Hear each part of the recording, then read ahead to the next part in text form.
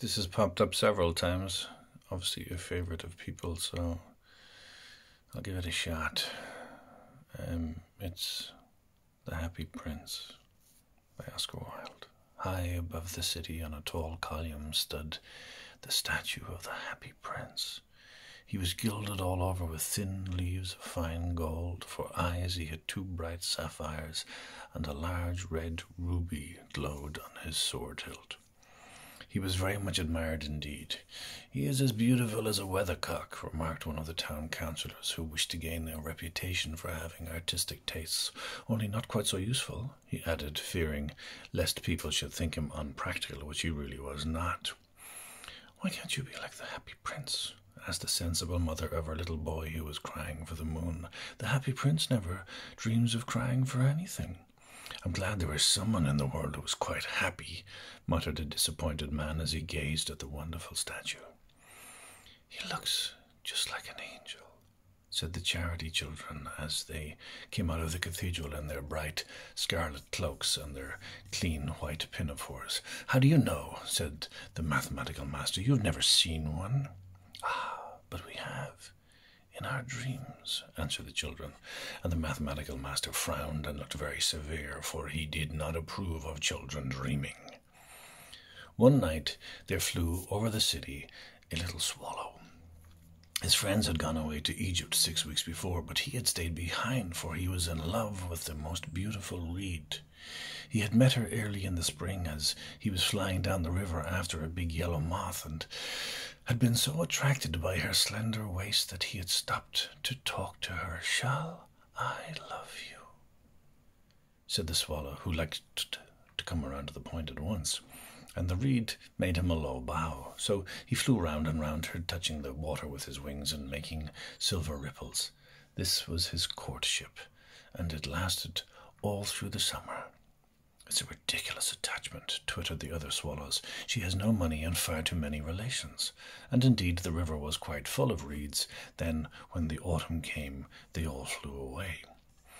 After they had gone, he felt lonely and began to tire of his lady-love. "She has no conversation," he said, "and I'm afraid that she is a coquette, for she is always flirting with the wind." And certainly whenever the wind blew, the reed made the most graceful curtsies.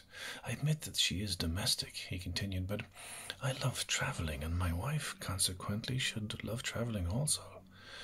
Will you come away with me?" he finally said to her, but the reed shook her head. She was so attached to her home. "You've been trifling with me," he cried. "I'm off to the pyramids. Goodbye." And he flew away. All day long he flew, and at night time he arrived at the city. "Where shall I put up?" he said. "I hope the town has made preparations." Then he saw the statue and the tall column. "I will put up here," he cried. "It's a fine position with plenty of fresh air." So he alighted just between the feet of the Happy Prince. "I have a golden bedroom," he said softly to himself as he looked around, and he prepared to go to sleep. But just as he was putting his head under his wing, a large drop of water fell on him. "What a curious thing," he cried. "There is not a single cloud in the sky, the stars are quite clear and bright, and yet it is raining. The climate in the north of Europe is really dreadful." The reed used to like the rain, but that was merely her selfishness. Then another drop fell. "What is the use of a statue if I cannot keep the rain off?" he said. "I must look for a good chimney pot," and he determined to fly away. But before he had opened his wings, a third drop fell, and he looked up and saw... What did he see? The eyes of the Happy Prince were filled with tears, and tears were running down his golden cheeks. His face was so beautiful in the moonlight that the little swallow was filled with pity. "Who are you?" he said. "I am the Happy Prince." "Why are you weeping then?" asked the swallow. "You have quite drenched me." "When I was alive and had a human heart," answered the statue, "I did not know what tears were, for I lived in the Palais of Sans Souci, where sorrow is not allowed to enter. In the daytime I played with my companions in the garden, and in the evening I led the dance in the great hall. Round the garden ran a very lofty wall, but I never cared to ask what lay beyond it. Everything about me was so beautiful. My courtiers called me the Happy Prince, and happy indeed I was. If pleasure be happiness. So I lived, and so I died, and now that I am dead, they have set me up here so high that I can see all the ugliness and all the misery of my city. And though my heart is made of lead, yet I cannot choose but to weep. What, is he not solid gold? Said the swallow to himself. He was too polite to make any personal remarks out loud. Far away, continued the statue in a low musical voice, far away in a little secret street there is a poor house. One of the windows is open, and through it I can see a woman seated at her table. Her face is thin and worn, and she has coarse red hands, all pricked by the needles, for she is a seamstress. She is embroidering passion flowers on a satin gown for the loveliest of the Queen's maids of honour to wear at the next court ball. In a bed in the corner of her room, her little boy is lying ill. He has a fever, and he is asking for oranges. His mother has nothing to give him but river water, so he is crying. Swallow, swallow, little swallow, will you not bring her the ruby out of my sword hilt? My feet are fastened to this pedestal, and I cannot move. I am waited for in Egypt, said the swallow. My friends are flying up and down the Nile and talking to the large lotus flowers. Soon they will go to sleep in the tomb of the great king. The king is there himself in his painted coffin. He is wrapped in yellow linen and embalmed with spices. Round his neck is a chain of pale green jade, and his hands are like withered leaves. Swallow, swallow, little swallow, said the prince, will you not stay with me for one night and be my messenger? The boy is so thirsty, and his mother is so sad. I don't think I like boys, answered the swallow. Last summer, when I was staying on the river, there were two rude boys, the miller's sons, who were always throwing stones at me. They never hit me, of course. We swallows fly far too well for that, and besides, I come of a family famous for its agility, but still, it was a mark of disrespect. But the Happy Prince looked so sad that the little swallow was sorry. It's very cold here, he said, but I will stay with you for one night and be your messenger. Thank you, little swallow, said the prince. So the swallow picked out the great ruby from the prince's sword and flew away with it in his beak over the roofs of the town. He passed by the cathedral tower where the white marble angels were sculptured. He passed by the palace and heard the sound of dancing. A beautiful girl came out on the balcony with her lover. How wonderful the stars are, he said to her, and how wonderful is the power of love. I hope my dress will be ready in time for the state ball, she answered. I have ordered passion flowers to be embroidered onto it, but the seamstresses are so lazy. He passed over the river and saw the lanterns hanging to the masts of the ship. He passed over the ghetto and saw the old Jews bargaining with each other and weighing out money in copper scales. At last he came to the poor house and looked in. The boy was tossing feverishly in his bed, and the mother had fallen asleep. She was so tired. In he hopped and laid the great ruby on the table beside the woman's thimble. Then he flew gently around the bed, fanning the boy's forehead with his wings. How cool I feel, said the boy. I must be getting better. And he sank into a delicious slumber. Then the swallow flew back to the Happy Prince and told him what he had done. It is curious, he remarked, but I feel quite warm now, although it is so cold. That is because you have done a good action, said the prince. And the little swallow began to think, and then he fell asleep. Thinking always made him sleepy. When day broke, He flew down to the river and had a bath. "What a remarkable phenomenon," said the professor of ornithology as he was passing over the bridge. "A swallow in winter."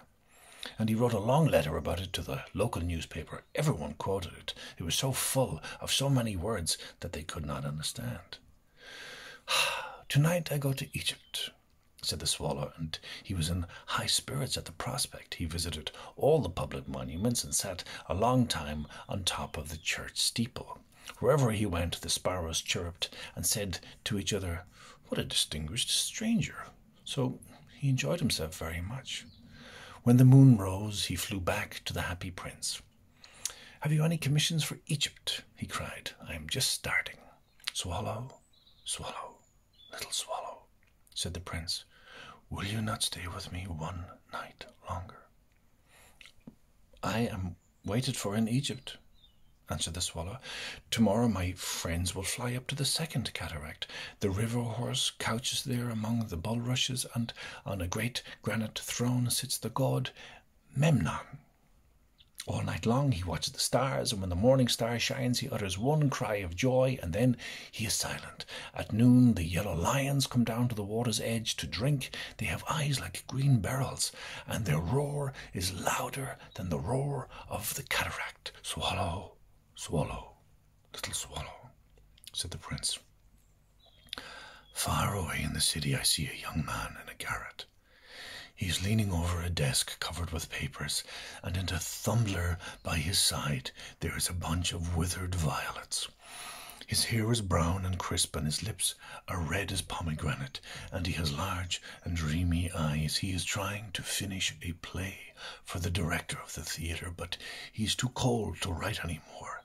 There is no fire in the grate, and hunger has made him faint." "I will wait with you one night longer," said the swallow, who really had a good heart. "Shall I take him another ruby?" "Alas, I have no ruby now," said the prince. "My eyes are all that I have left. They are made of rare sapphires, which were brought out of India 1,000 years ago. Pluck out one of them and take it to him. He will sell it to the jeweler and buy food and firewood and finish his play." "Dear prince," said the swallow, "I cannot do that," and began to weep. "Swallow, swallow, little swallow," said the prince, "do as I command you." So the swallow plucked out the prince's eye and flew away to the student's garret. It was easy enough to get in, as there was a hole in the roof. Through this he darted and came into the room. The young man had his head buried in his hands, so he did not hear the flutter of the bird's wings, and when he looked up he found the beautiful sapphire lying on the withered violets.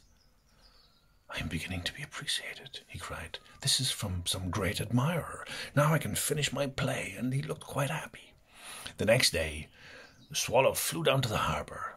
He sat on the mast of a large vessel and watched the sailors hauling big chests out of the hold with ropes. "Heave hoy!" they shouted as each chest came up.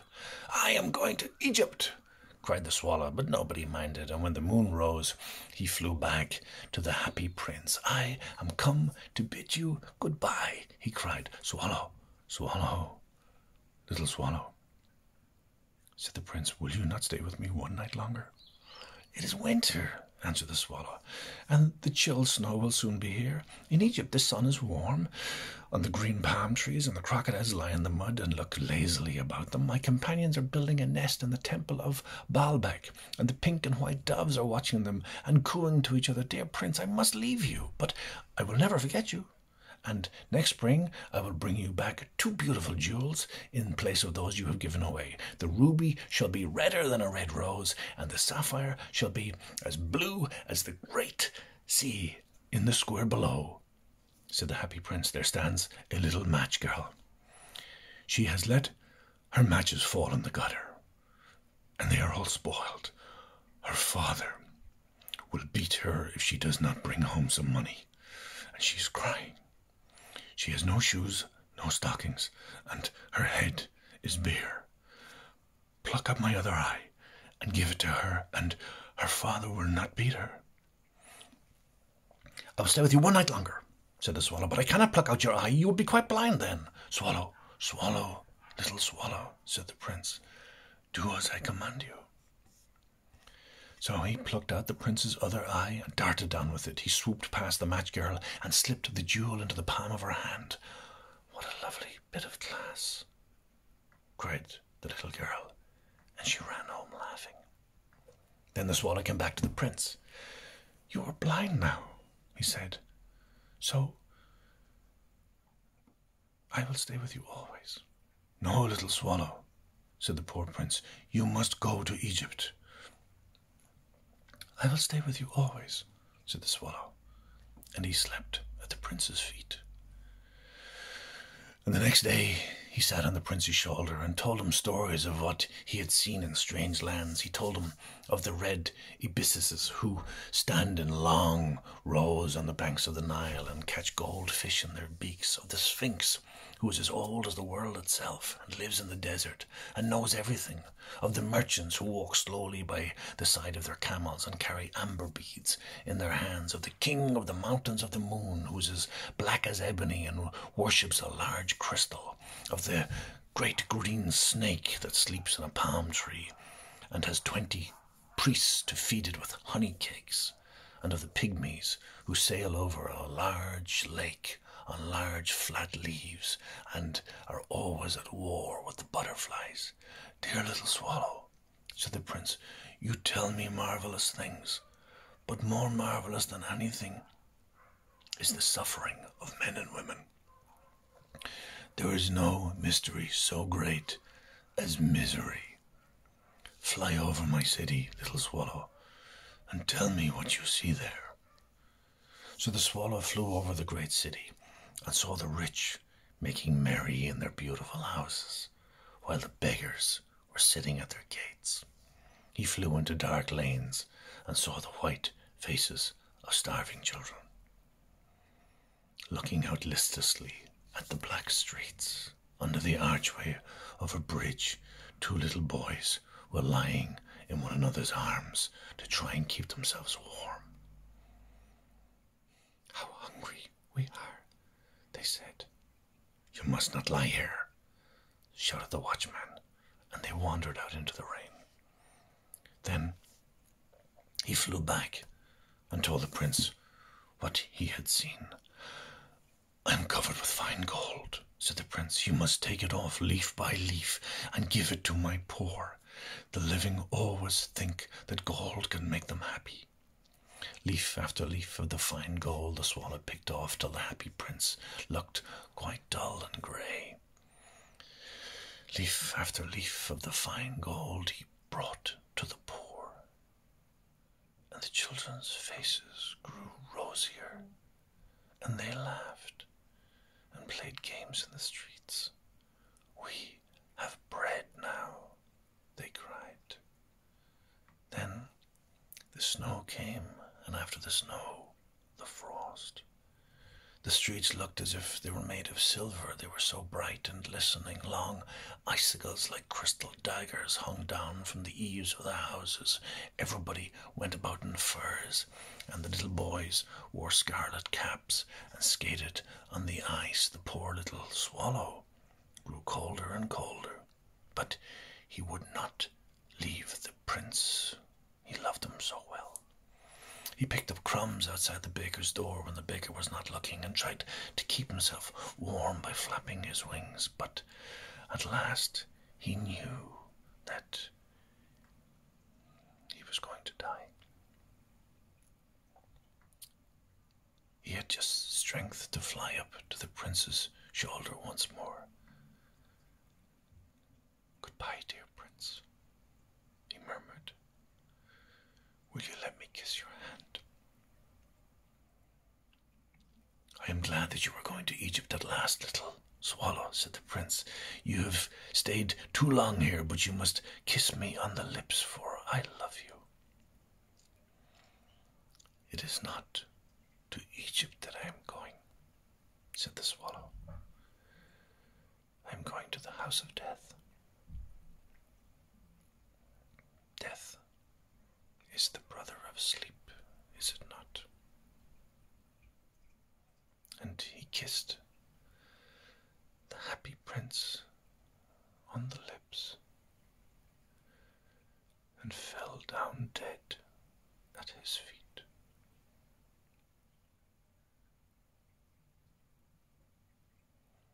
At that moment, a curious crack sounded inside the statue, as if something had broken. The fact is that the leaden heart had snapped right in two. It certainly was a dreadful hard frost. Early the next morning, the mayor was walking in the square below in company with the town councillors. As they passed the column, he looked up at the statue. "Dear me, how shabby the Happy Prince looks," he said. "How shabby indeed," cried the town councillors, who always agreed with the mayor, and they went to look at it. "The ruby has fallen off his sword, his eyes are gone, and he is golden no longer," said the mayor. "In fact, he is little better than a beggar." "Little better than a beggar," said the town councillors. "And here is actually a dead bird at his feet," continued the mayor. "We must really issue a proclamation that birds are not allowed to die here." And the town clerk made a note of the suggestion. So they pulled down the statue of the Happy Prince, "as he is no longer beautiful and no longer useful," said the art professor at the university. Then they melted the statue in a furnace, and the mayor held a meeting of the corporation to decide what has to be done with the metal. "We must have another statue, of course," he said, "and it shall be a statue of myself." "Of myself," said each of the town councillors, and they quarrelled. When I last heard of them, they were quarrelling still.